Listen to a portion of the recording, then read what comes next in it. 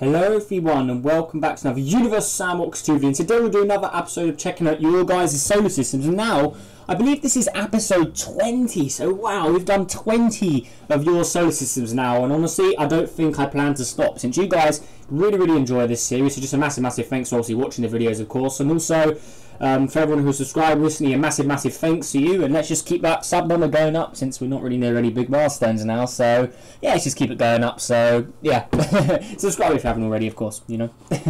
So yeah, today we're checking out another system from Cyrus Plays. So yeah, before we get into that, guys, I just want to mention that for this series, if anyone who isn't aware, this is where you guys send me solar systems that you have created and I check them out in a video. And also, if you have one to send in, then obviously send me a link to download it in the comments of these videos. Please only send your systems in these videos, because this is where I come to get systems that you guys have sent. So if you post on other videos, I will not take them, so please only post your systems in these videos. So yeah, just want to get that out of the way, but yeah, let's begin. So yeah, today we're checking out a system called the Centaur system, I believe is how I pronounce this. So yeah, I'll leave a link to Cyrus Plays down below. He's the one who created this. So this is what we have today. Okay, so the first planet we have here is no, what am I doing? No, we check the star first. We always check the star first. But that one does look pretty cool, so I'm interested to see it. Okay, so this is our main star today. So it's looking a little smaller than the Sun, sort of Alpha Centauri B sort of size. So if we just get a look here, actually maybe a little smaller than Alpha Centauri B, but Alpha Centauri B is there. So yeah, around that sort of size. There's the Sun, obviously, compared to it, and then Proxima Centauri is there. So yeah, not the biggest star, obviously, but not the smallest as well. So there is that. I think the smallest star is... Do I have it? Do I even have it saved? I know I have it somewhere. Let me see if I can quickly find it. Smallest star is... Come on, game. Where is it? Damn it, I can't find it. Where'd it go? Can't remember what it's called. Oh, I'll have to find it another time. But yes, it's this one here. There it is. This is the smallest star. So yeah, this thing is not too bad in size. So yeah, this is Centaur. It's got a luminosity of... luminosity is 0.2 suns. Okay, so about 20% of the light brightness of the sun there. Okay, so there is the first star. So next up, I think that's the only star. Yeah, it looks like the only star. So next up, we've got Uramin. I think is how you say that one. So okay, it's a little smaller than Saturn, as we can see here. Obviously, it may have a little more in mass actually, but yeah, there it is. But I want to quickly see what color it is. Okay, so it's just a regular sort of colour one. But yeah, there it is below. So yeah, obviously that thing's going to heat up pretty quickly since it is quite close. We will use the habitable zone on the star as well, just to see how far it stretches out. Okay, so it stretches out into this area like that. We've got quite a big system to check out as well. Okay, cool. So there is that. Okay, so let's see what is next. So next up we've got Centaur C. Okay, and wow, whoa, what atmosphere colour is that? Wow, look at that.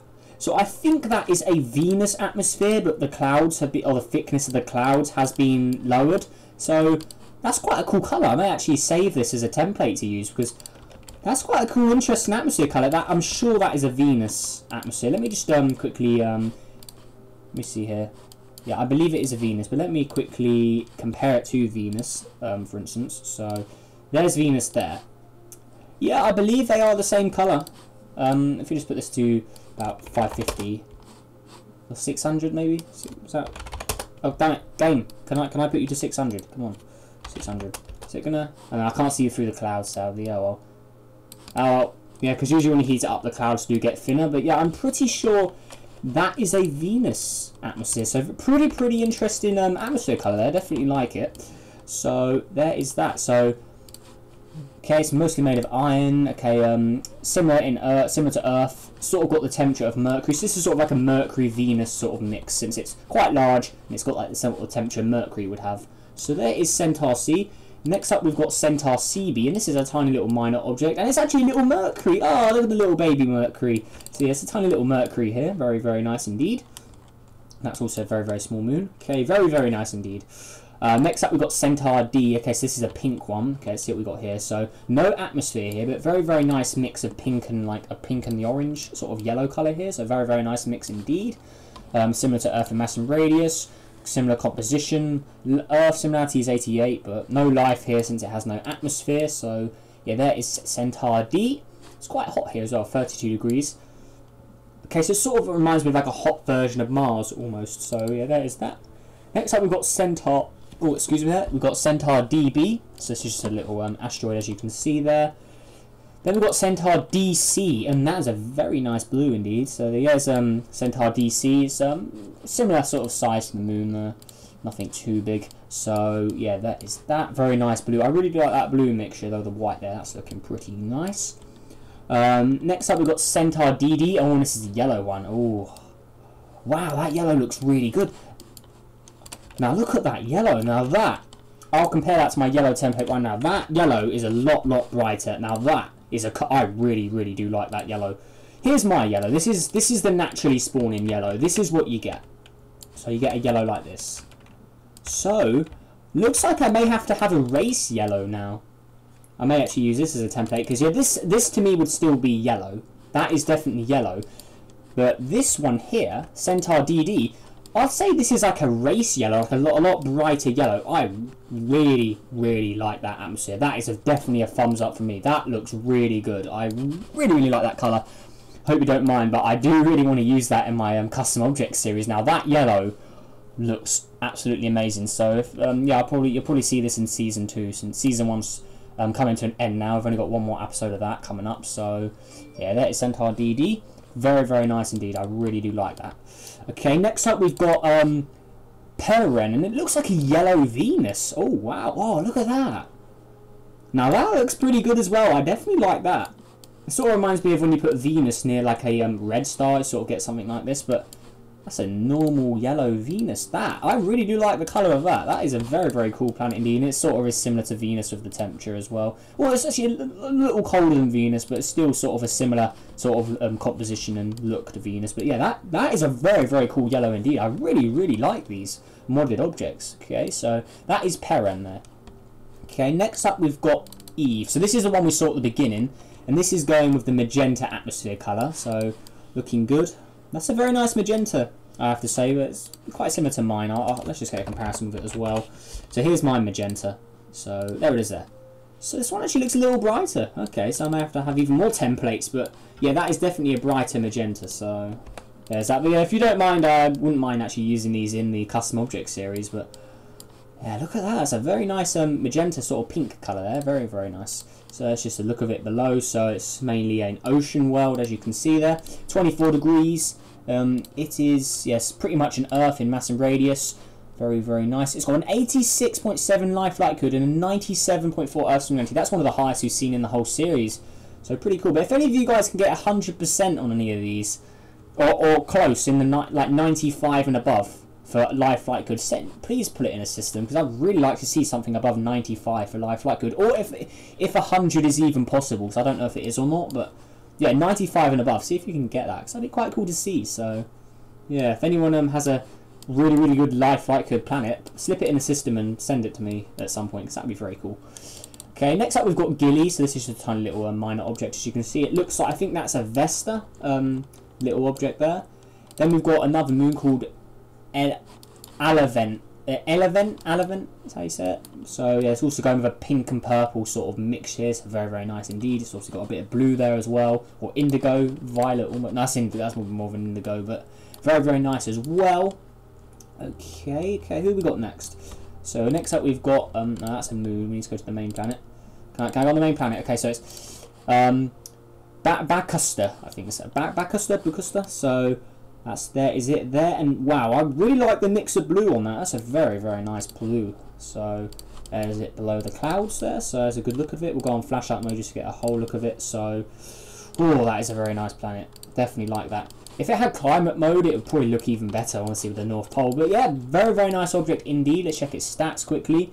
Oh, 90. Oh, they're very high stats. Look at that, 96.7 and then 93.4. So very high. Let's actually just compare that to Earth quickly. I just want to see, what is Earth's life likelihood? Is it 100 or? Okay, it's 99.5. If anyone can top that, can you? Is it possible to get higher than that? Let me know in the comments if you know. But can you get higher than that? If anyone can get a planet, or even the same as this, if you can get 99.5 or just 99 in general, please send me that planet, because I would really like to see it in the system. But yeah, very cool. So this is a very habitable planet then. So there it is there. So it's a nice, stable sort of 20 degrees. This would be sort of the temperature I'd like. since I'm not really a fan of too hot, but that's not too cold either. So yeah, it's a pretty nice temperature there for me. So yeah, that is a very nice blue though. I really do like that one. Okay, next up we've got Salib. I think that's how to say that one. So it's sort of like a brownish sort of Mars lookalike, looking pretty nice mixture of browns and creams here. It's like a chocolate sort of planet, but yeah, it's a pretty cool little moon there. Very light, they're very nice. Okay, so there is that. Okay, next up we've got Ratas. Oh, look at this. Now that is a pretty funky gas giant. Look at that. I really like that. That's a very cool mixture indeed. What do you guys think of that? That's probably one of the coolest custom gas giants we've seen in the wild. Look at that. That is very nice. Definitely a thumbs up from me on that as well. That is a very cool. It's going to be very hard for me to pick a favourite in this episode, I think, out of all the objects. But yeah, that is Ratas. Very nice. Oh, and then we've got Nastaski. Of course, this object's going to show up. I thought it would in one of your systems eventually. The most common random spawn planet. Nastaski. Or have you say it? Nastaski, how do you want to say it? So, yeah, there it is here in a moon form. So there's a whole look of it. So it's all frozen here. So it's like a Europa sort of moon. Also, we're going with the similar theme of the gas giants. It's got a green-blue theme going on like that. It's got realistic mode as well. So very nice. Let's get a view of the gas giant. Look at this. Just turn around here. Look at that. Imagine seeing that in the sky. That is a very funky planet indeed. Really like it. So there's that. Next up we've got Unos. So this is a... oh, this actually has water on it. Okay. So this probably has quite a high atmosphere. Yeah, it does. 5 ATM. And it doesn't reflect any light. This absorbs all the light it receives from what light it gets, since it is quite far as well. So there's that. Well, it's got a 92.1 Earth similarity. Not too bad. Then it's got 22.7 lifelike. Good. Okay. Not too bad. 15 degrees, okay, quite similar to the last planet then with temperature. Okay, next up we've got Uranus. So this is going with a white atmosphere, okay, very cool. So completely frozen snowball sort of world here. It's got light blue, white planet going on, very nice. Little frozen. That is probably closer to Europa than the first moon we saw, this one here. Actually, no, it's just actually no, they're both pretty similar. This one is a little warmer in temperature though, so there is that. So yeah, very cool little gas giant system there with the moons. Okay, next up we've got Eric. Now this looks like a custom, as you know, I think that's a random spawn. It looks like a random spawn, but not a bad random spawn. Honestly, all orange with like a cream sort of top. That's a pretty good random spawn, if it is one, of course. But there it is. So it's also got a ring system. Okay, very cool. So there is a ring system.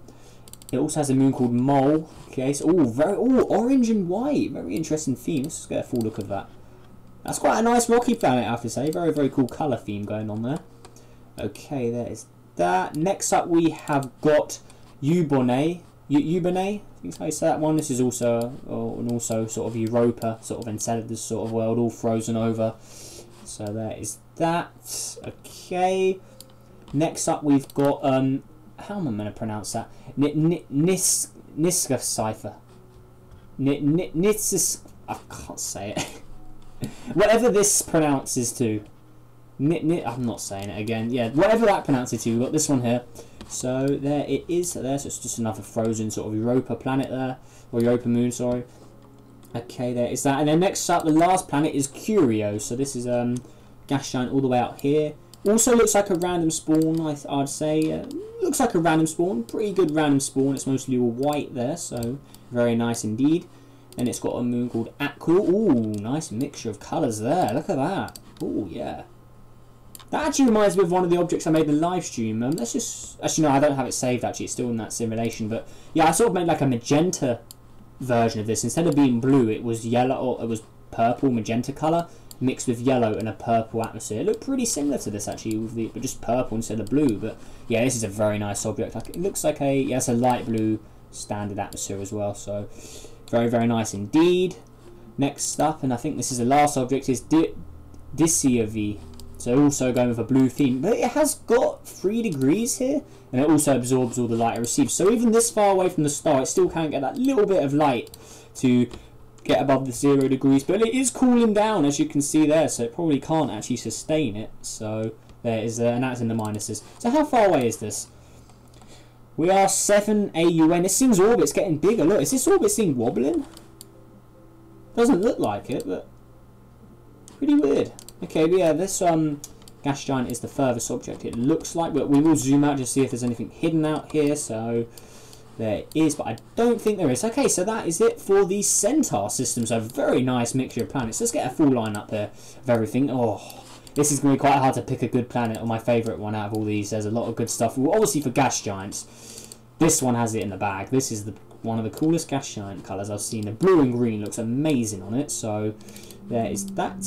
Okay, so let's go to the Rockies. Oh, this is a very hard choice because this one looks good. I really do like that Venus sort of colour there, but with the atmosphere thinned. This magenta one also looks really cool. Then the yellow Venus, that is also very, very nice. And then the little yellow one all the way down here as well.